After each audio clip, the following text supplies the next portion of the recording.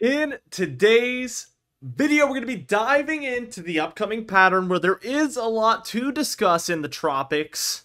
We have obviously Hurricane Aaron. We have two tropical disturbances behind it in the Atlantic, and we do actually expect pretty major impacts along coastal North Carolina and now even some stretching up into the mid-Atlantic from our current hurricane, which is projected to track closer to the East Coast than it even was yesterday. We've really seen this thing consistently trend south and west day after day after day. And if it keeps doing that, it's only going to get worse and worse. With all of that being said, we're also going to be taking a look at a very fall-like pattern it looks to take over here late in August and into September with far below average temperatures that last for days as an Arctic blast, or maybe even two, move down from Canada into the central and eastern states.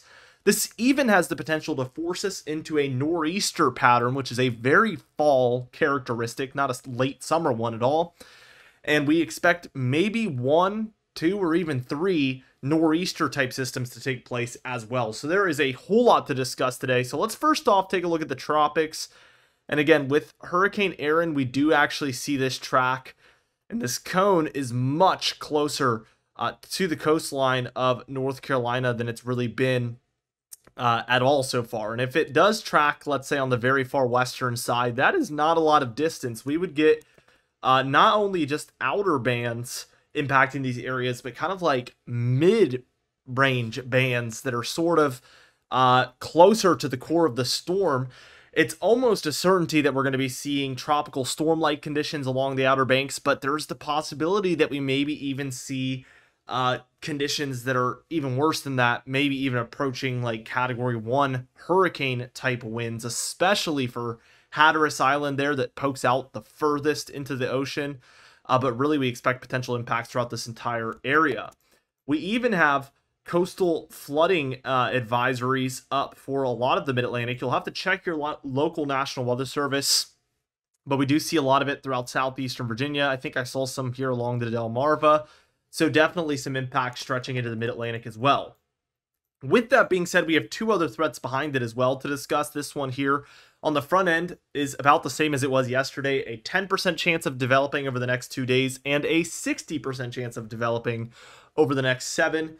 So certainly looking likely that this one develops. We've seen a lot of model guidance come in and actually show this one curving to the north, which yesterday we saw a lot of them kind of skirting it more towards the southeast area of the United States. This is obviously a massive difference.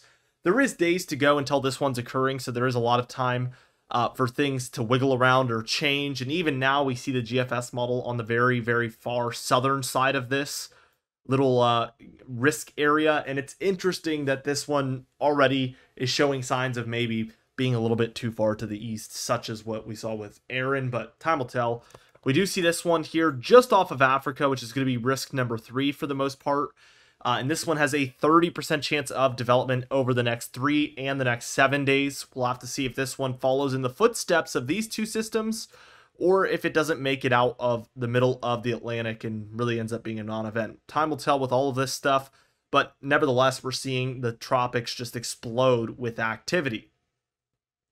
Now, as we move on to the European model to just look at some of our storminess, we'll also get some insight for Hurricane Aaron for the, again, East Coast, and maybe some other tropical activity. And then outside of that, we're going to be talking about the very fall-like conditions that we've been talking about for a while now.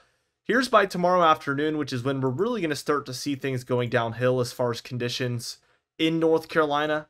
Already you can see there's the potential for some very, very outer showers from Hurricane Aaron, maybe even for South Carolina, definitely for North Carolina, and maybe upwards up into the mid-Atlantic.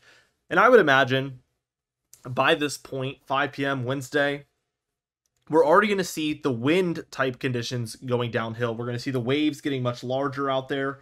This is going to be where things start to descend into the worst of it. And by the time we're looking at Thursday, I would say morning time frame, 11 a.m. here, this might be the worst point for the Outer Banks, where we have some moderate rainfall happening for parts of the Delmarva, Southeast Virginia, and especially, again, Eastern North Carolina.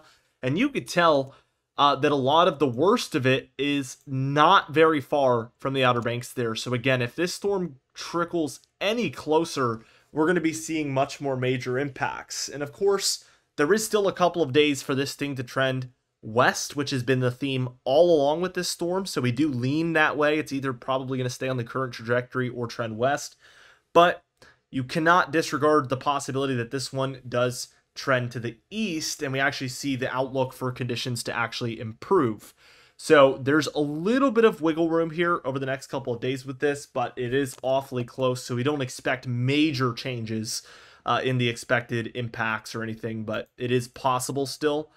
And by Thursday afternoon, we see this one is starting to move away, and certainly by Thursday evening, this is 2 a.m. on Friday morning, and you can see that most of the rain is done. The storm is much further away from these East Coast locations, and the worst of it should be done by this point.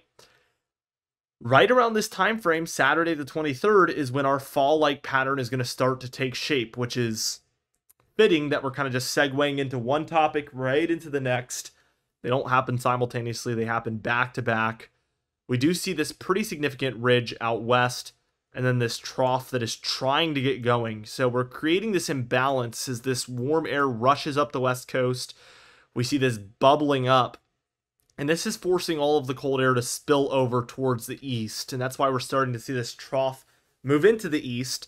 We do still see a lot of upward movement along the east coast. This will be eventually shoved out by this trough that's moving in, but for the time being, this might create a lot of rainy conditions, even thunderstorms or even severe weather there along the southeast, as we get this rush of warm, humid air moving up the east ahead of this Arctic blast. Now, as we keep going towards Sunday on the 24th, we can also see we have this really, really broad low pressure system there between the Great Lakes and Hudson Bay. We mentioned this yesterday, but we've been using this as a signal for years. But when we see a low move through this area with the cold front underneath it, that just really tends to be an omen for very cool air compared to normal moving in. We do see it in this case, so maybe this is going to be another year where this is a really strong indicator. We do have this really intense cold front, and there is thunderstorms building along it, so I wouldn't really rule out the fact that we could see intense thunderstorms or even severe weather along this line, as well as we have very cold, dry air moving in to very humid, hot weather. That's just a recipe for things to really, really pick up steam. So we're going to be watching that very closely. Again, that's next weekend on Sunday. Here's Monday the 25th. And what we see is that that cold front does die down for the most part. There's still some heavier showers or thunderstorms ongoing for the northeast and eastern Canada as well. We also see some storminess along the Rockies here and even some of the central plains. But by this point, we can really tell we're in a deep, deep trough in the east here. Much cooler air compared to normal is in place. We start to see some of this storminess swing around. So again, it originates in this kind of area here. It moves around and it wants to swing up the coast. This is a classic nor'easter track. Typically don't see this in August, but we are seeing it here. It doesn't make it all the way up the east coast, but we see another one trying to form there off the southeast again. And then we do finally get one that moves up in a very classic fashion here. It develops off the southeast right at the end of August. This is August 31st. And it starts to move up the Carolina coast, the mid-Atlantic, into the northeast there, impacting southern New England as a classic nor'easter. It's not a very major one. It's not like a crazy low pressure system or anything, but it would be a pretty interesting heavy rainmaker. It even looks like we have more that are trying to develop in here very similarly. We mentioned this yesterday, but this would be very easy and realistic to see any of these really transition into a more tropical type system and become a tropical depression or tropical storm. So we're going to be watching for those threats with these nor'easters as well. We know that those can kind of go hand in hand. So with this matching up with kind of the near peak of the hurricane season, we're going to want to watch for that possibility for sure. The total precipitation is quite elevated along the four corner states, some of the plains here, as well as the Gulf states and up the East Coast here. These are some of the main areas we're watching. And when we look at the anomalies, it's pretty clear, again, above average throughout these regions, above average for much of the immediate East Coast, as well as a lot of this kind of southeast area in Florida, Georgia, South Carolina, where we're well above average as far as precipitation. And then we see this below average blob here for the Great Lakes, Midwest, Ohio Valley, where we're pretty considerably below average as far as precipitation actually in these areas. And that definitely is coming after we've seen a very wet spell for probably a month plus. So it shouldn't be much of a problem unless it lasts very long, which of course we'll keep you updated on. Looking at the temperatures, of course, it's not terribly cool right now or anything. We do see some cooler air around for the Midwest, Ohio Valley and Great Lakes, as well as the Mid-Atlantic and Northeast. This is kind of just typical stuff. This isn't coming from an Arctic blast or anything. It's more just stagnant cool air, maybe some backdoor cold fronts moving down. The real true Arctic blast is going to be forming a little bit after this point. We see the warmer air starting to build out west. And we see this cooler air up here over western Canada. Very typical. What's going to happen after this warm air pushes that cold air out of the way is it's again going to spill over and move down. That's the effect that we're going to see start to take place. So we see that warmth building, and watch what's happening. It builds way up into eastern Canada just a few days later. This is Saturday on the 23rd. We have a very rich area of cooler air here, and that is primed to move right into the central and eastern states. This is less than 5 days out. This is 4 days away. So confidence is really, really high in this upcoming major cool down. We've been talking about this since it was very far out. So confidence wasn't always as high as it is, but it is climbing for sure. It almost peaked. Sunday, 24th moving in. Monday the 25th. And look, these greens are 10 to 15 degrees below normal. That's not slightly below normal temperatures. That is a drastically different temperature than what you're averaging. And it can be the difference between hot and room temperature, or perhaps room temperature and cooler if we're talking about lows, to even chilly. This is the types of temperature anomalies that can make it feel like a different season. After all, it's the summertime, but it's going to make it feel like the fall. So it is quite intense. And we see as this moves down, it's still around by Wednesday here on the 27th, Thursday on the 28th, Saturday here on the 30th. We're finally seeing things warm up a little bit here at the very tail end of August. We do have more Arctic air right here. And this could move down. It's kind of dodged this area on this particular model run, which is interesting because we have a really, really healthy positive PNA. So I wouldn't be shocked if this little detail here is a bit different in the east. Time will tell, but we kind of stick with the messy pattern, a little bit of cooler weather, a little bit of warmer weather here around, nothing too crazy. But when we move over to the GFS model, we're going to see it's a little different, more intense with the cold air that moves in. This is Monday on the 25th. The greens are again 10 to 15 degrees below normal, but these purplish blues in here are 15 to 25 degrees below normal. So 25 degrees below normal. Imagine your average temperature is 100. First off, I'd feel bad for you, but second off, 100 degrees is your average temperature. If it's 25 degrees below normal, it's 75 out. That is a huge difference. That is unsurvivably hot down to what you keep your house at. So that is a crazy, crazy difference of temperature there. Again, 75 versus 50 or 50 versus 25, just to put it into perspective.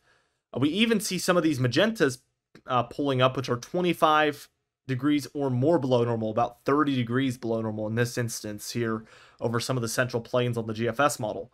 This sticks around for Wednesday the 27th, Thursday the 28th. We see this really last, especially in the eastern and southeastern states, all the way past the 1st into the 2nd. But the only thing that I have a problem with here on this GFS model is we still see the cooler air around for the southeast, which I guess is technically possible. But we really do see a flip in this PNA on this particular model run. We see cooler temperatures trending in for the west once we reach into September. And this would likely encourage a lot more warmth than this model is showing for this time frame. So I think that what we want to really watch in the long range here is this western area. Is it warmer? Is it cooler? If it's warmer, it's going to be cooler in the east most likely. If it's warmer out here, or if it's cooler in this area, then likely it's going to be much warmer here in these parts. So we're going to be watching that closely for you guys as we continue to keep you up to date with this pattern. With all that being said, be sure to subscribe. We upload every single day. You can even hit the bell icon for daily notifications when we upload so you never miss one. Be sure to like the video if you did enjoy it. Leave a comment down below, and I'll see you guys in the next video.